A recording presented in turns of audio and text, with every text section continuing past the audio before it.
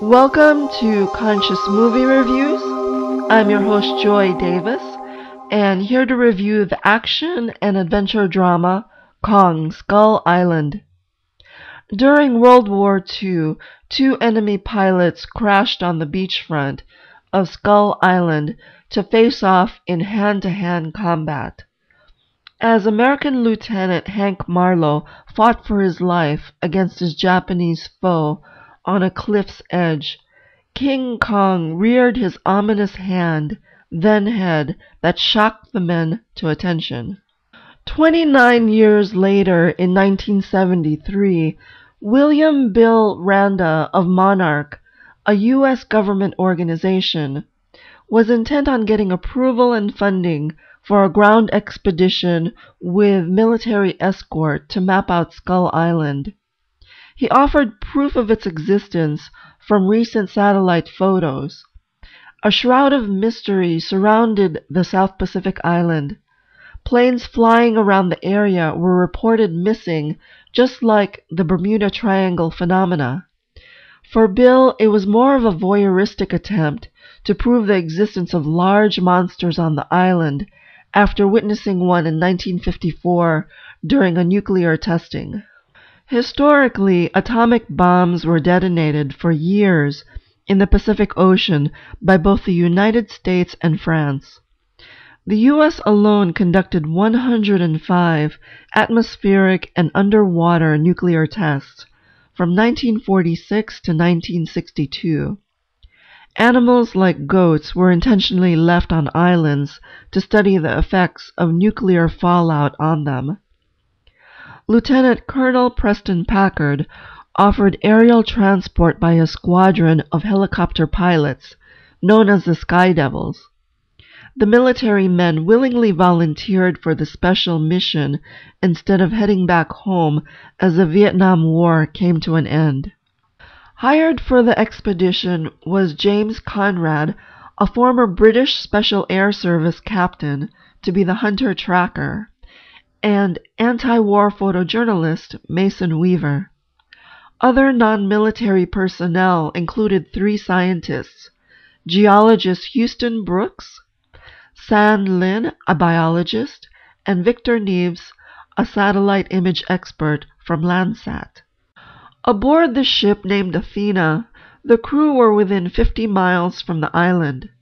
Their squadron of helicopters broke through the heavily thick clouds with lightning, part of the island's perpetual storm system that kept it undetected to make Skull Island the last uncharted area on Earth. As many ships are named after women, calling it Athena was very telling of the military's aggressive intent, associated with the Greek goddess of war. She's known for strategic warfare and heroic endeavor.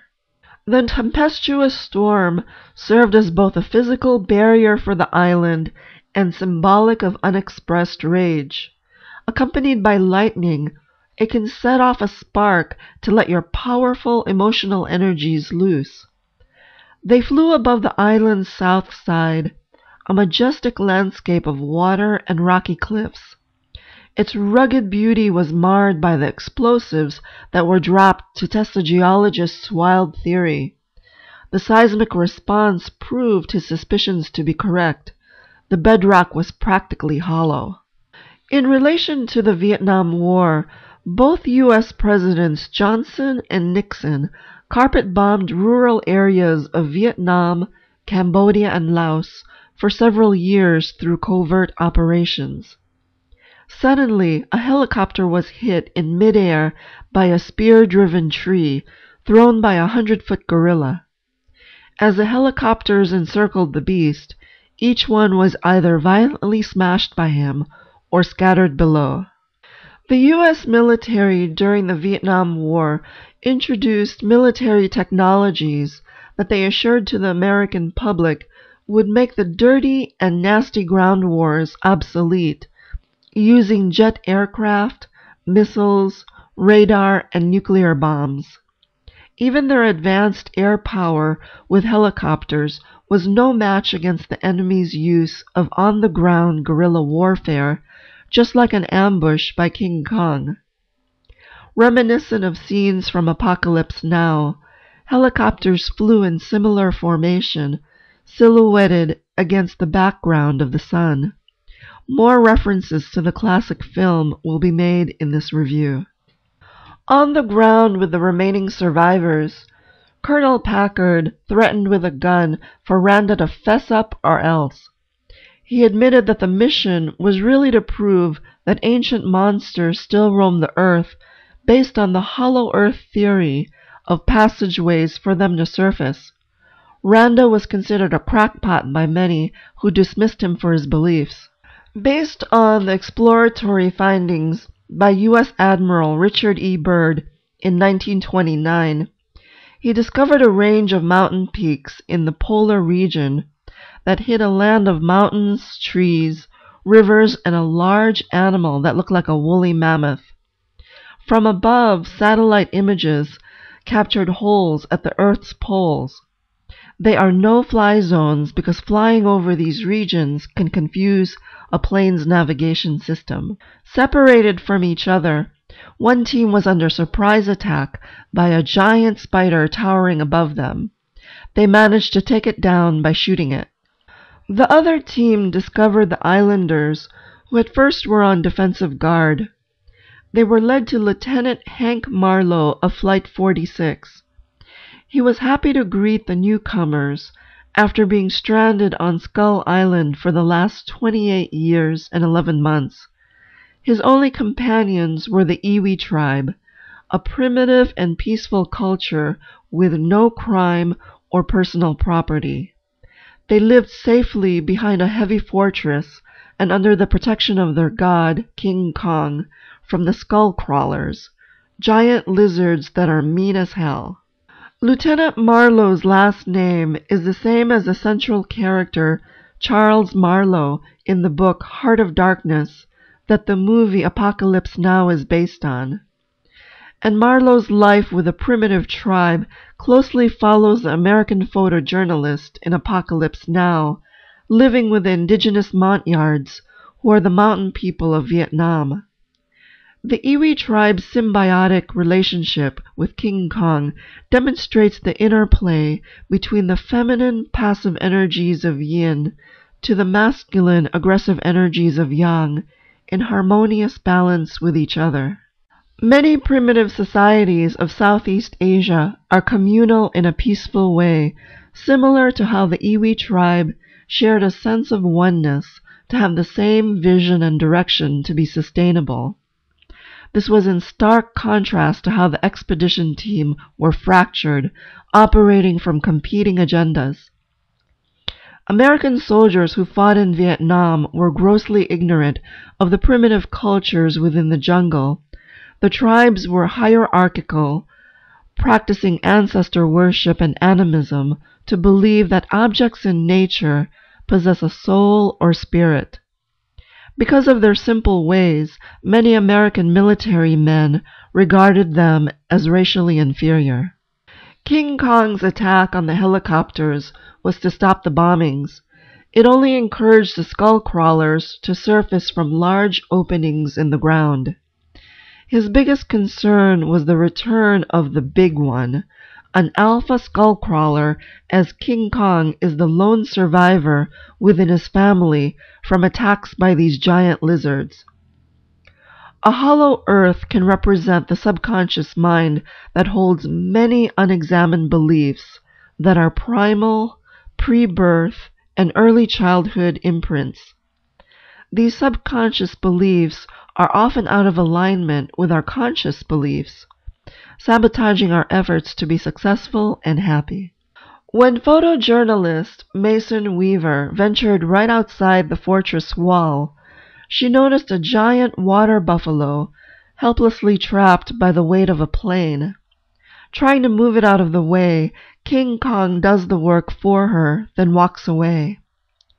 Each encounter with him proved that he was a gentle giant, protective of her and the villagers.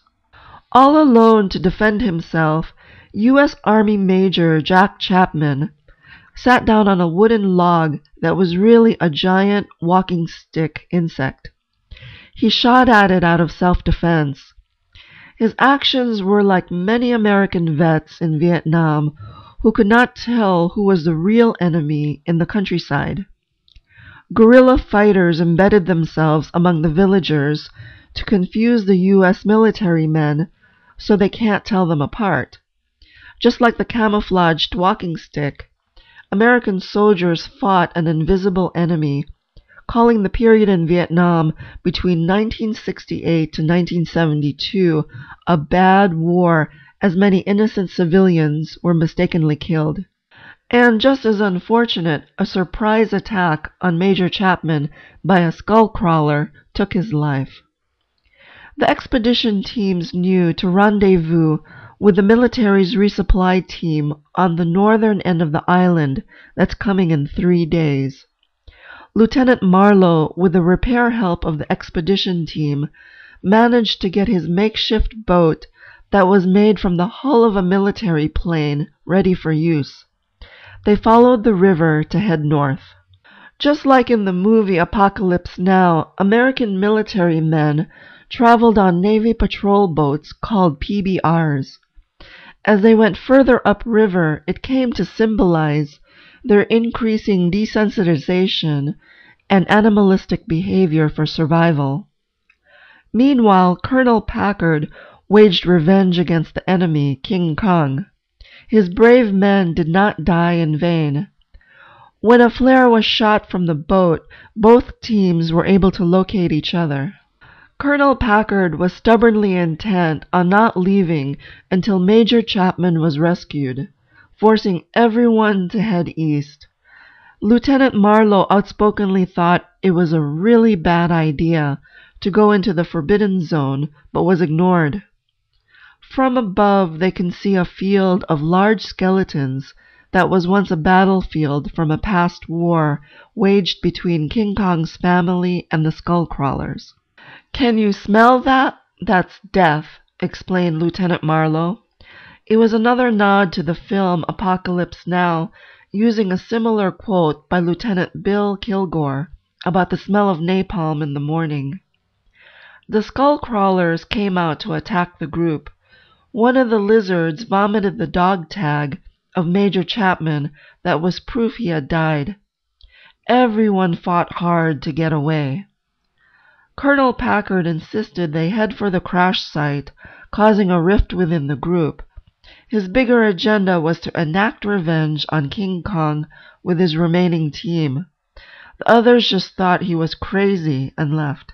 Characteristically, the Skullcrawlers and military men were similar in behavior, operating more from the reptilian brain, known as the brainstem, to be instinctual in an animalistic way that's invasive, territorial, angry, and destructive. Colonel Packard had gone rogue as payback for the death of his men by the hands of King Kong. He imposed his strong will on others that was tyrannical.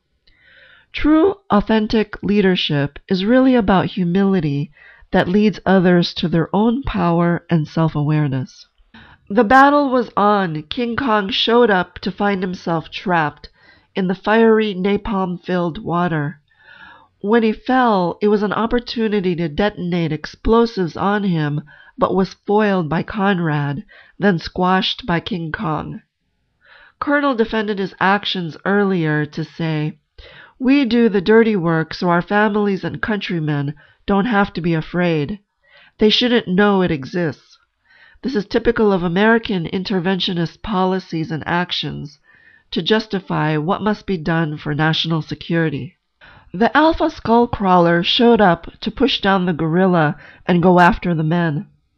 Trying to escape, the Skullcrawler broke through the trees in a surprise attack. One of them urged the others to move on while he sacrificed himself with grenades, only to be batted away by the Skullcrawler that exploded his body in midair. This was similar to how the American public dismissed, like batting away, any heroic attempts by Vietnam vets. Many came to realize that there was no honor to be gained in a dishonorable war.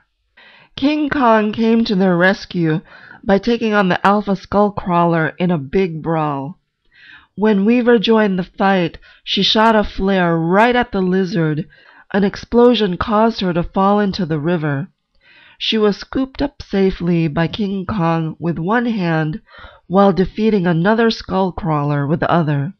All of the survivors were able to leave the island, including Lieutenant Marlowe, who was no longer missing in action.